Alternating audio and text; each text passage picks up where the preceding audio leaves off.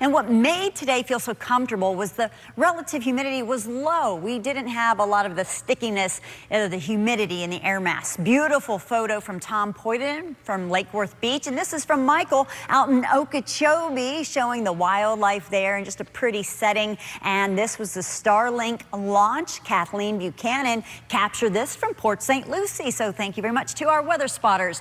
Current temperatures, depending where you're watching us from, it's a really different scenario.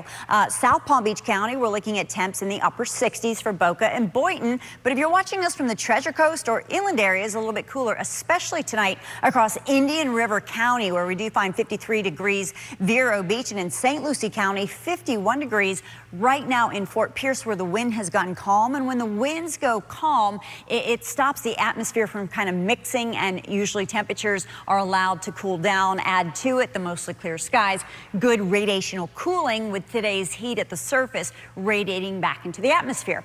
Wake up temperatures early Sunday morning into the mid 60s for the Palm Beaches. Comfortable there, but across the Treasure Coast, lows in the low 50s. 57 Port St. Lucie, but only 52 Vero Beach and 51 Sebastian. 50 degrees for Okeechobee. So as this area of high pressure sits overhead, we're going to stay dry. We're going to see plenty of sunshine, but we will be breezy. Keep in mind we have clockwise flow around that area of high pressure. That's going to give us winds out of the east tomorrow, so it will be kind of rough for the boaters, but everything else beautiful. This shows us we have dry air not only at the surface but at the mid and upper levels of the atmosphere, so we're staying dry really through the work week. A front tries to move in, but it really doesn't make it, so we're starting to really head toward later April as we see these patterns where the cold fronts don't quite make it down into South Florida. We start the morning relatively calm, but then those gusts do kick in during the afternoon, at times up to 22 miles per hour.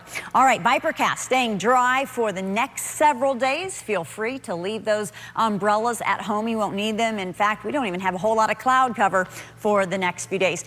We're looking at near average temperatures. Average is 82 Sunday, Monday, Tuesday. Wednesday we get warm, and then we really jump up late week into the upper range of the 80s. The humidity also starts to climb up a little bit too. For tonight, clear skies, 65 near the coast, but low 50s inland. Tomorrow, brilliant sunshine, 80 degrees for the boaters. A little bumpy, seas running 3 to 5, but occasionally up to 6 feet offshore. And here is your 7-day forecast. Temperatures starting seasonal and then getting above average, unseasonably hot by Friday with a high of 89.